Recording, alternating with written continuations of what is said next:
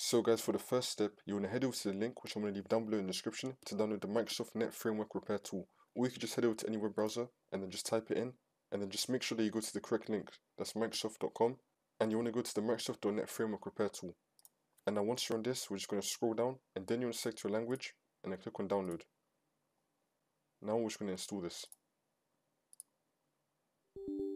Click on yes, and then you want to accept this, and then click on next. Click on next again, and then click on finish. And now for the second step, you want to do the same thing. So you want to either head over to the second link in the description down below, or you can just type in DirectX End User Runtime Web Installer. Make sure that you go to the correct link. And now we're just going to scroll down, choose your language, and then click on download.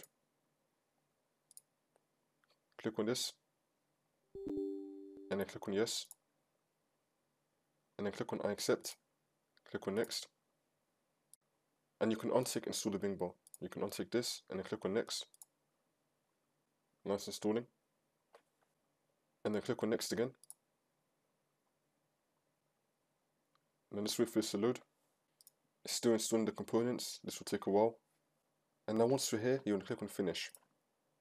And now once you've installed both of these things, you just want to restart your computer, and then the problem should be fixed.